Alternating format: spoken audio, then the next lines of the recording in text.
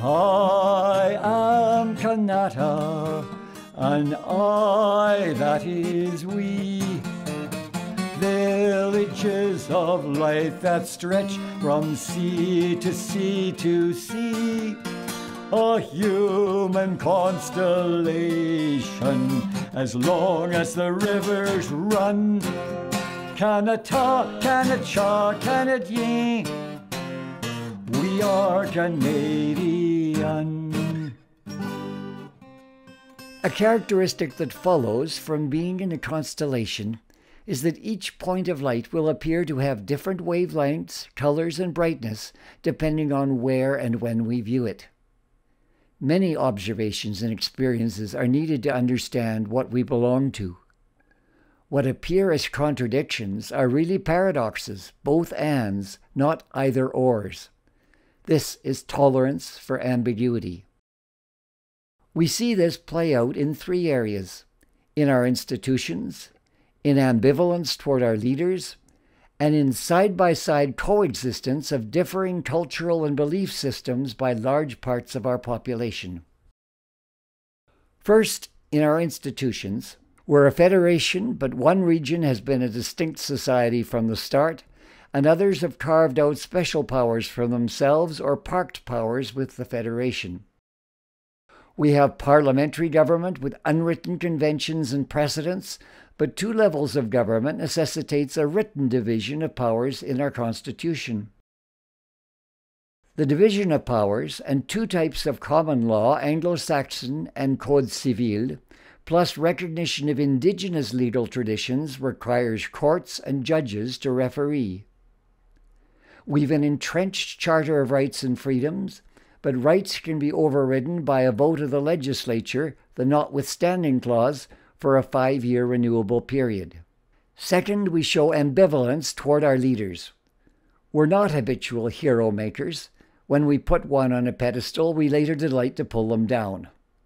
We voted our 4 longest-serving prime ministers out of office, 3 for one term to try an alternative before returning to the devil we knew. No provincial premier has ever become a successful federal prime minister. It seems that the very qualities that make a leader highly popular in one region count against them in another. Third, our post-contact Kanata, once it's spread beyond the St. Lawrence, has encompassed cultures and belief systems that, in other times and places, would be utterly opposed. Diversity and inclusion has 250-year-old Kanata roots. Live and let live in the constellation as exceptions, not policies imposed on an entire population. Evolution is permissive, not a prescribed process. People would rather be invited than commandeered. For a century after 1838, the either-or question was a French-English one. Many Anglo business figures believed it was time to complete what was unfinished from the Plains of Abraham, a conquest softened by Britain's desire to hold Quebec's neutrality in the troubles with the 13 colonies, and later materialized in partitioning Quebec into Lower and Upper Canadas. Many of these were Montreal merchants. Some had fled to Canada from the U.S. Revolution. Their voices prevailed on Lord Durham in his recommendation to rejoin the two Kanatas into one province to assimilate a pastoral Catholic collective, anti-commercial mindset impeding the free spirit of capitalism surging across the U.S. Later governors-general proved sympathetic to French Canadians, and as the Act of Union failed to achieve assimilation, the Montreal merchants showed their true loyalties in a petition for another union, annexation with the U.S. The integrity and equality of the French and English peoples in the United Province was upheld by the pragmatic duo of Robert Baldwin and Louis Hippolyte Lafontaine. But frequent political deadlock between the groups and their representatives in the Assembly led to calls for restructuring. One proposal was for a federation of the two Canadas to restore the pre-1840 partition with a federal assembly, not just a governor shared by both. But federations of two parts, like Czechoslovakia, have seldom proved sustainable. Another partner was needed. When Britain's maritime colonies met in Charlottetown to discuss union, a delegation from the Canadas showed up with a plan that was first draft of Confederation. 3 regions, Maritime, Quebec, and Ontario, later 4 with the West. The regional base set out in Section 22 in the Constitution Act 1867. Confederation was barely 2 years old when tensions between Quebec Catholics and Ontario Protestants broke out again. This time it was not over their own governance, but Rupert's Land, the former Hudson's Bay Company territory where Métis inhabitants in Red River, led by Louis Riel, had set up a provisional government to defend their land rights in the face of a handover of the region to Canada. English-speaking surveyors from Ontario had been driving markers on strip farms where Métis had squatted, built homes, and raised families for generations. This was a legitimate grievance. Riel's was a legitimate government, elected by the inhabitants, approved by the last Hudson's Bay Company governor, and pledging loyalty to Queen Victoria, recognized by both the outgoing Hudson's Bay administration and the incoming Dominion of Canada one. Hearing of the unrest, the Canadian government delayed its takeover, creating a power vacuum. Though the situation in Red River was unique, it triggered Eastern sectional loyalties. Quebecers identified with Riel because he was French-speaking and Catholic. Ontario Protestant members of the Loyal Orange Order, an anti-Catholic transplant from Northern Ireland, were enraged by the provisional government's execution of Thomas Scott, an Orangeman who had uttered death threats against Riel and was part of an English-speaking coup to bring down his government.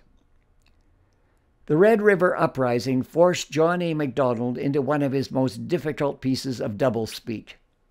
He granted Métis demands of provincial status for Manitoba, appeasing Quebec voters who supported Riel, but he did not admit to dealing with Riel at the cost of his support in Ontario. Having placated the Métis in Quebec by creating a bilingual Manitoba, Macdonald sent out a military expedition to march west and provide a Canadian presence in the new province in which the U.S. was now showing interest. But he was unable to raise Quebec recruits to balance Orange volunteers he feared might lynch Riel. So he bribed the Métis leader to flee to the U.S., then appeared in Parliament saying, "Where is Riel? I wish to God I could lay hands on him." Macdonald has been criticized for his failure to have consulted with the inhabitants of Red River beforehand. He is not above reproach here, but there was a reason for his reluctance to create a new province until the Métis forced his hand. Confederation emerged in the shadow of the U.S. Civil War, and its fathers were anxious to avoid the mistakes of their neighbor to the south. A wave of new states was created in the lead-up to hostilities in the U.S., as slave and free states raced to increase their clout.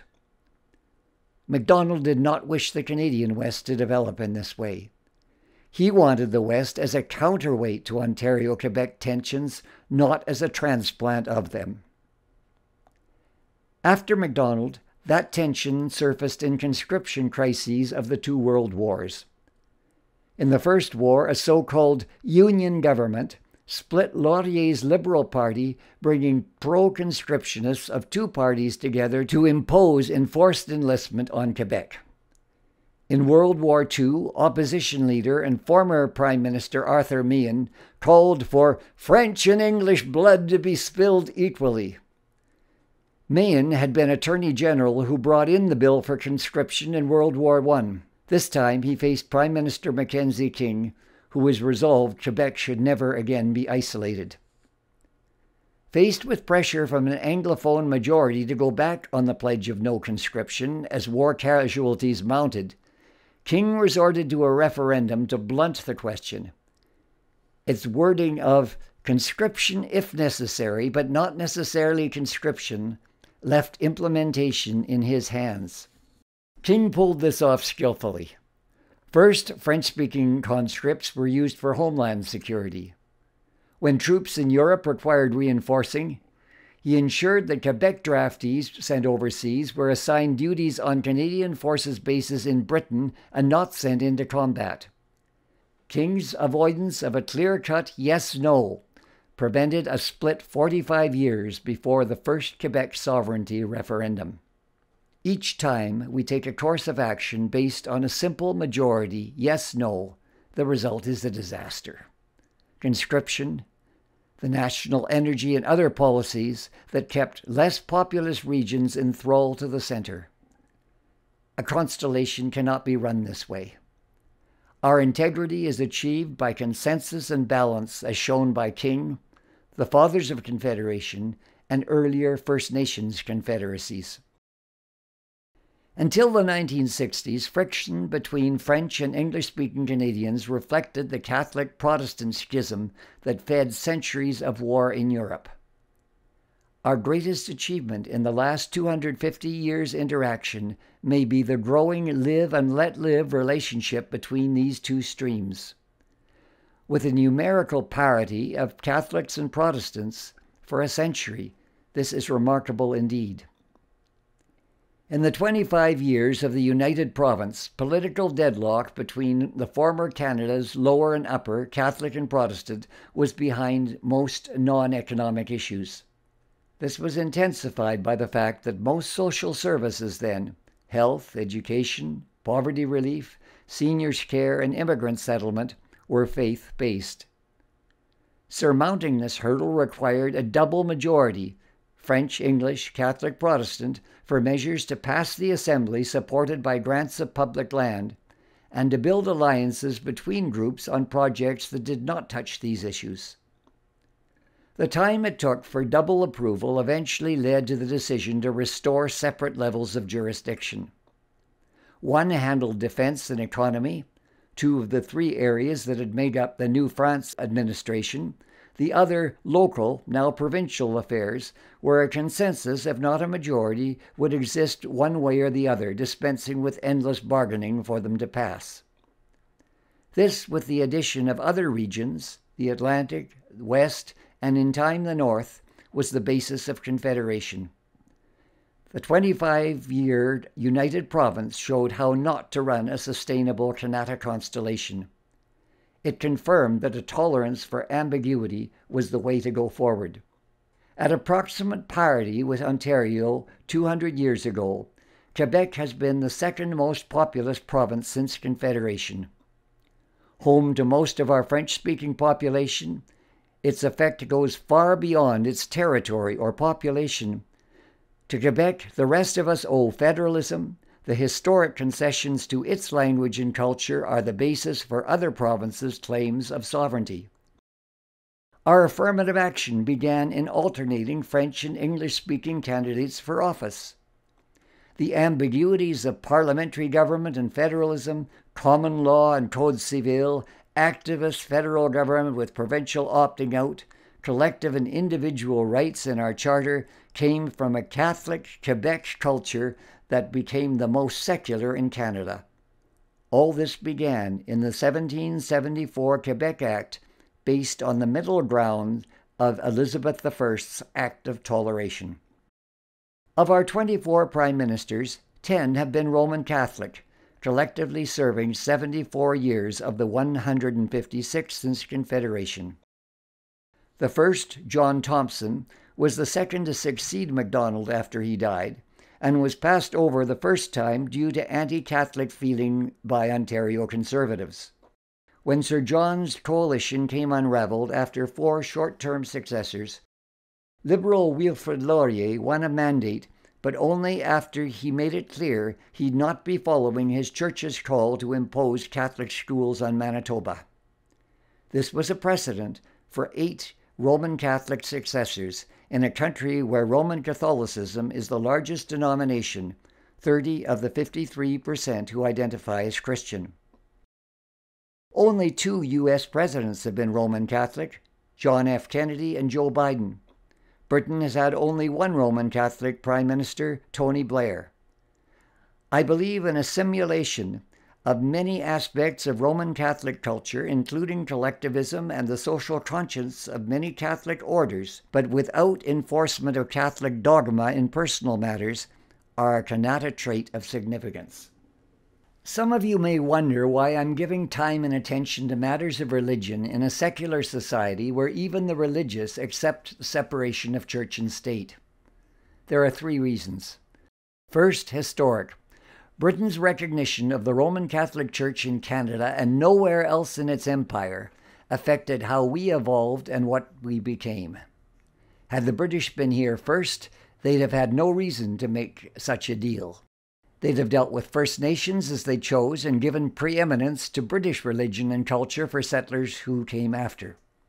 But because they weren't first and dealing with another settler people who had had relations with First Nations at a time of unrest, they had to deal with their predecessors as a nation, in fact, if not in name.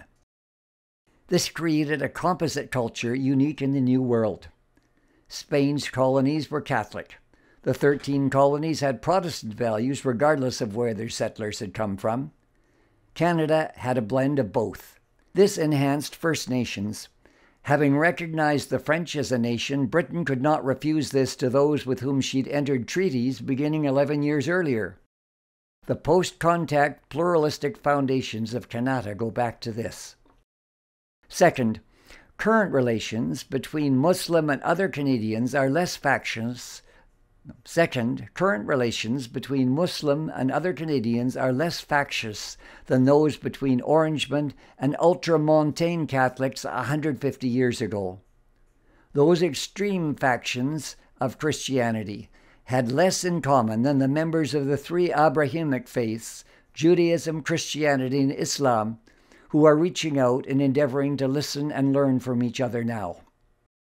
Building of North America's first mosque began 100 years ago in Edmonton, led by Hilwi Hamdan and other women from Lebanon who had come to join husbands working in the northern fur trade. Intended as a cultural and spiritual center for their children, it was funded by Islamic, Christian, and Jewish businesses Hamdan and her friends approached, working their way up and down along Jasper Avenue. The city of Edmonton donated the land. At the mosque's opening in 1931, members of all 3 faiths gathered to hear an international Quranic scholar and marveled at how well they got along together. Embracing diversity before multiculturalism was part of our vocabulary. Today, the original Al-Rashid Mosque building sits in a recreation of Fort Edmonton beside the North Saskatchewan River. Third, religion has not disappeared. It's simply taking new forms. Secular political movements have all the trappings and rituals of early cultic ones. A political hand described Greta Thunberg as an atheist Joan of Arc. Eco-activism is evangelical believers saving the planet from Armageddon. Kanata's ability to accommodate ambiguity has served us well.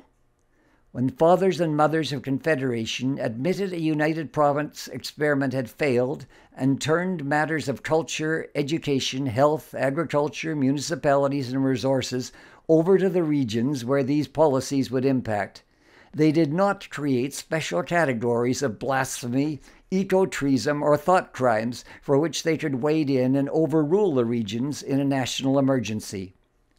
In reply to those with one-size-fits-all solutions, we can say, wait a minute.